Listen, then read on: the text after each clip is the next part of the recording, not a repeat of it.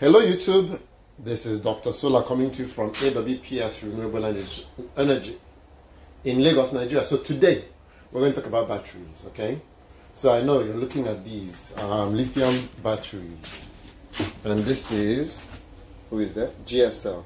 This is supposed to be 200 amp hours and there are two of them. There's a second one, and then right behind it is another battery. That's by Top Band. So this was made by GSL, and here's a master, there's a slave, and there is the other one by Top Band. Now you go online, right, and you decide you want to buy a lithium battery, and you know they tell you, oh, lithium is all good, we use someone's cells. Whose cells did they tell you they use? So you could see, let me show you this about this. 200 amp hours. So from this charge voltage is 7.6, so I'll guess that this is a 16S. When they're telling you 51.2, I still think it's a 16S. We'll open it later today and we'll take a look. But why am I doing this video? So you know, you go online and you want to buy a lithium battery, and some manufacturers will tell you, oh, we use EV cells, which is supposed to be the industry standard, right? And that seems to be their claim to fame. However, there is much more to the battery than EV cells. When you look at this sucker, it's huge. I'm a little under 6'2", and it's almost at my hip. So it tells you this sucker is big. It has casters. See that? It has casters. No more. Back to what I was saying. So you go online, they tell you we use EV cells, they tell you we use these cells, and it's all fine. It's all wonderful, right? But that is not the most important part of the battery. What do you think is the most important part of the battery? Why do you think the pylon techs or the solar X's of the world do very, very well?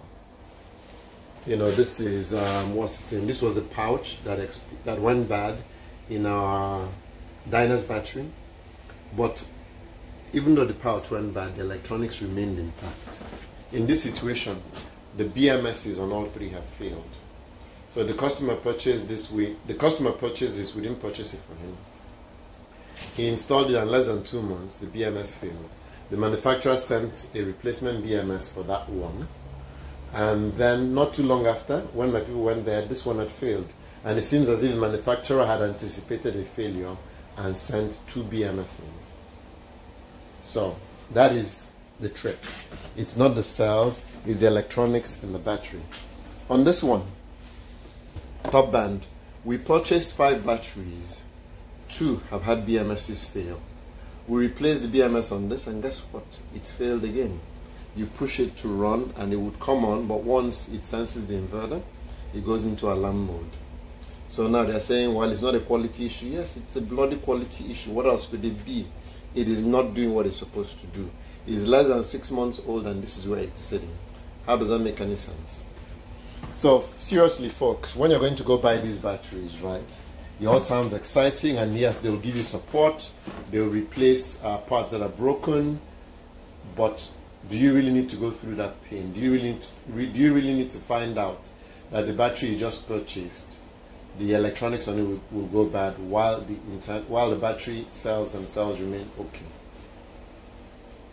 So my word of caution, I'm not telling you not to buy GSL. I'll definitely tell you not to buy the Top Band for now until they get their act together. I'm not telling you not to buy GSLs yet. I'm not also telling you to buy them, because for the 2 batteries he purchased to both fail, that's a little too much. It's not just a coincidence, it's a quality control issue, and it's also a inability to make electronics that could do what these things are supposed to do. So let me give you an example of what the BMS does. So a BMS, what it does is it manages the charge on each cell. So in this case, if there are 16 cells, there are 16 leads connected to each of the cells, and it monitors when it charges and it monitors when it discharges, and then it stops a charge, stops a discharge when the parameters do not meet. And in some of these BMSs, they also put a balancing option in it, or an equalizing option, where it's moving from one cell to the other, and that will generate heat. And if that happens too often, which it possibly can, that can cause, well, that shouldn't cause the BMS to fail, but I'm guessing that that's what's happening here, and that's what's causing these BMSs to fail. And we set very, very aggressive no battery cutoffs. We set the maximum of 90%. Sometimes we will set, we have 20% left, sometimes 10% left. Very rarely do we have less than 10% left. And if the customer is going to be discharging high loads, we set it to cut off at 20%. So we use 80% and keep 20%. And that allows the cells to stay pretty balanced. We shouldn't be getting any cell drift, and that minimizes how much work the BMS should be doing. So in my opinion, until these manufacturers have had experience for a while, like a Pylon Tech, and have gotten around their issues with the electronics, I would say buy them with caution. If you've not subscribed, please click the subscribe button. If you like what you see, give me a thumbs up.